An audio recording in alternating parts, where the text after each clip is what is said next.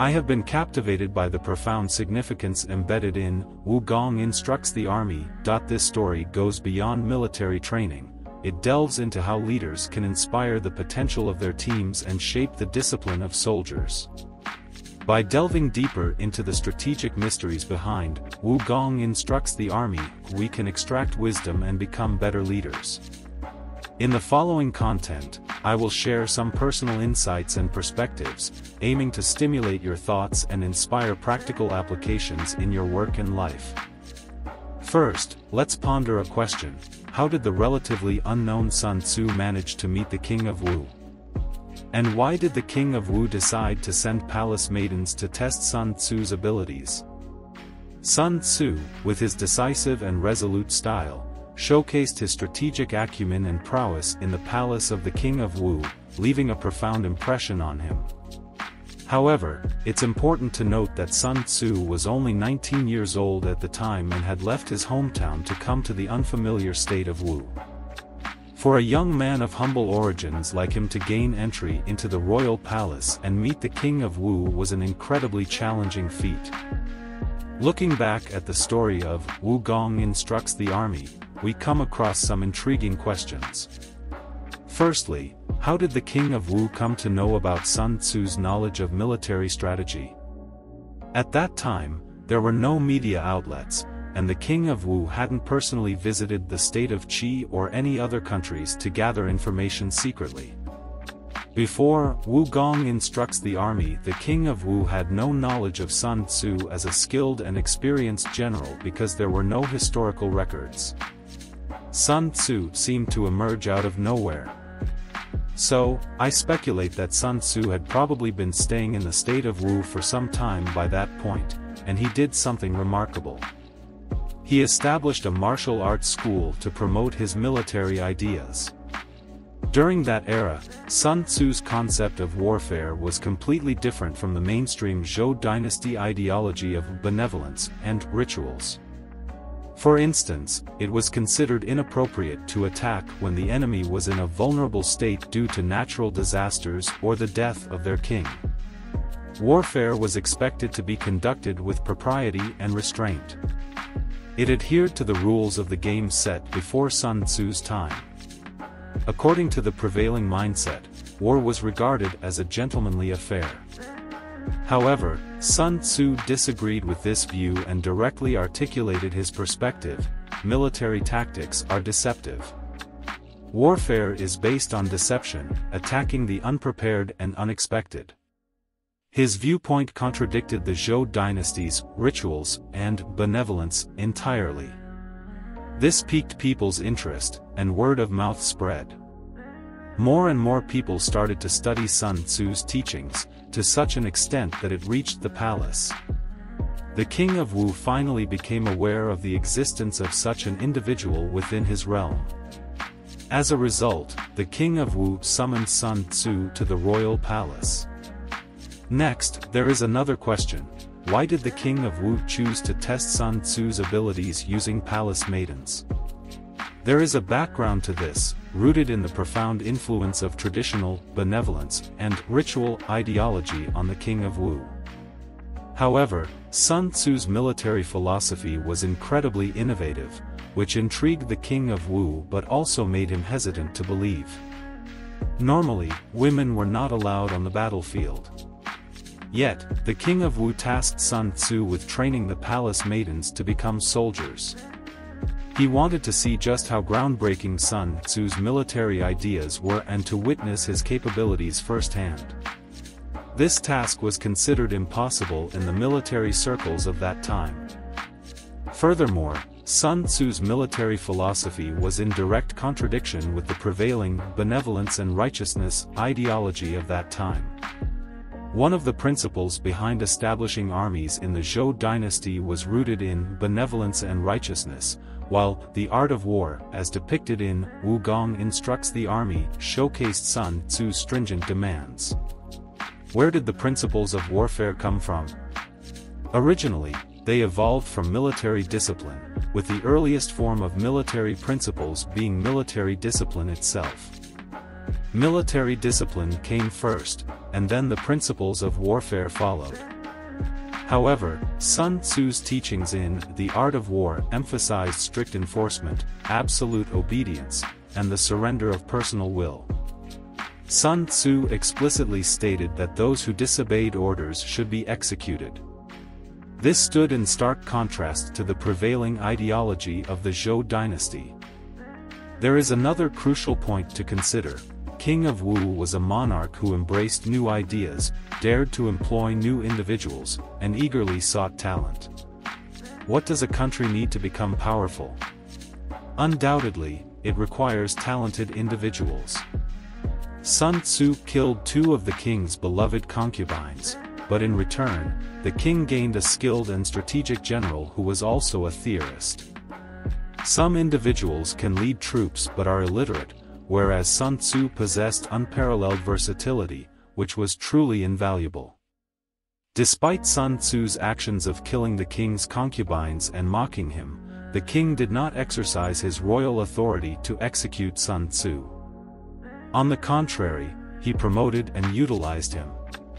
Just think about it, if the king had been a foolish ruler and immediately put Sun Tzu to death, would we still know about Sun Tzu today?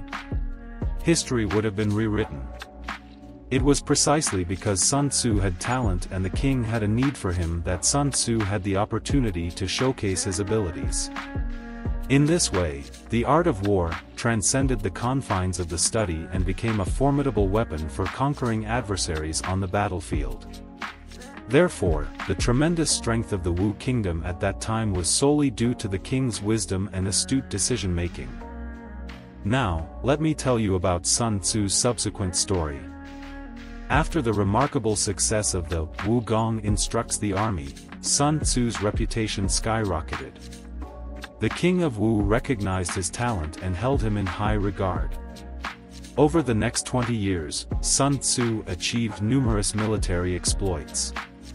He led Wu's forces in campaigns under 2 generations of Wu kings, conquering the resilient state of Yu and establishing his dominance in the southeastern region. His name resounded far and wide, and he seemed invincible. However, during this period, King Gojian of Yu, who had been sleeping on firewood and tasting gall, quietly accumulated strength, preparing for a comeback. Meanwhile, the second generation of the Wu king became complacent, relaxed his vigilance, antagonized neighboring states, and, most outrageously, even executed Wu's renowned general, Wu Zixu. This left Sun Tzu with no choice but to quietly retire and disappear without a trace. Then, in 473 BC, Yu defeated Wu, and the king of Wu was compelled to commit suicide, resulting in the downfall of the Wu kingdom. This marked the end of Sun Tzu's legendary story. Although Sun Tzu retreated into seclusion, what he left behind for the world was the invaluable treasure, the art of war, which has been passed down through the ages. The Art of War is truly a stunning miracle. This book was a sensation that swept across the world at that time. So, what makes it so remarkable? I believe it is mainly because its military philosophy was completely different from the mainstream thinking of that time. As I mentioned earlier, warfare back then had its intricacies and required a noble demeanor. Not only were unorthodox methods frowned upon, even being too serious or relentlessly pursuing victory was considered inappropriate. War was meant to be conducted openly and honorably, like a gentleman. However, Sun Tzu didn't conform to these ideas. He bluntly stated, all warfare is based on deception. Hence, when able to attack, we must seem unable, when using our forces, we must appear inactive. This completely overturned the prevailing mindset of the time. He believed that war should be fought with stratagems and cunning, launching surprise attacks when the enemy is unprepared. Let me give you an example to demonstrate traditional warfare tactics. This story is taken from the Zhuan and occurred in the year 638 BC. It recounts a historical event when the states of Song and Chu were at war. At that time, Chu intended to attack Song, and considering the numerical disadvantage of Song's troops, it seemed like a hopeless battle for them. On the day of the war, while the Chu army was halfway across the river, a general from the Song army rushed to advise the Song king, saying, "Hey, Your Majesty, we must quickly defeat the enemy." However, the Song king refused to agree. He did not want to take advantage of the enemy's vulnerability. Instead, he foolishly waited until all the enemy troops had crossed the river. The general once again urged the Song king to attack the enemy quickly, emphasizing that they might lose the opportunity if they delayed any further. But the Song king persisted in his refusal and insisted on waiting for the enemy to form up properly. It was only when both sides had assumed their positions that the drums of war began to sound. As a result, Chu quickly overwhelmed Song, and the Song king was injured. Subsequently, the general started blaming the Song king, accusing him of lacking an understanding of the timing of warfare. However, if we listen to the Song king's response, he claimed to be a benevolent ruler. During warfare, he would not attack those who were already injured or the elderly soldiers with graying hair. He stated that in the past, people didn't rely on treacherous terrain for warfare. Even if Song were to be destroyed, he couldn't bear to strike at the enemy troops who hadn't yet assumed their battle formation. The above is the complete content of the story. Did you feel it? It's truly an astonishing story. Not to mention etiquette, even the timing of warfare must be considered. Through the story, we can see that this is the essence of the art of war. Its viewpoints are a complete reversal of ancient perspectives on warfare. In my opinion, the so-called morality and righteousness of King of Song is nothing but pure foolishness. They were excessively obsessed with upholding noble customs to the point of absurdity. However, Sun Tzu didn't care about such trivial matters. He took a different approach to warfare, breaking free from moral norms. In war, one must find ways to make the enemy uncomfortable, using unconventional tactics and opposing their expectations. In modern terms, Sun Tzu's military philosophy is completely unconcerned with morality.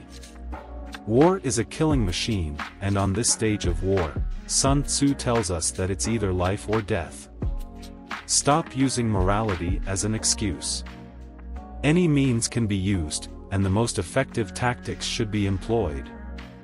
The art of war opened up new horizons in the field of Chinese military strategy, injecting fresh ideas into the realm of warfare.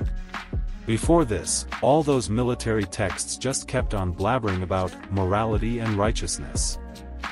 This is my understanding of why The Art of War is considered an extraordinary book. It has pioneered a completely new field and continues to be widely known and studied to this day. The video is almost coming to an end, and I want to thank you all for watching. I hope that during this time, you have gained a deeper understanding of the background and the intellectual value of The Art of War. If you are interested in The Art of War, remember to click the subscribe button and turn on the notification bell so you don't miss our upcoming exciting content. In the next video, I will share unique insights on strategic thinking from the Calculations chapter of The Art of War. Thank you all for your support and attention. See you in the next episode.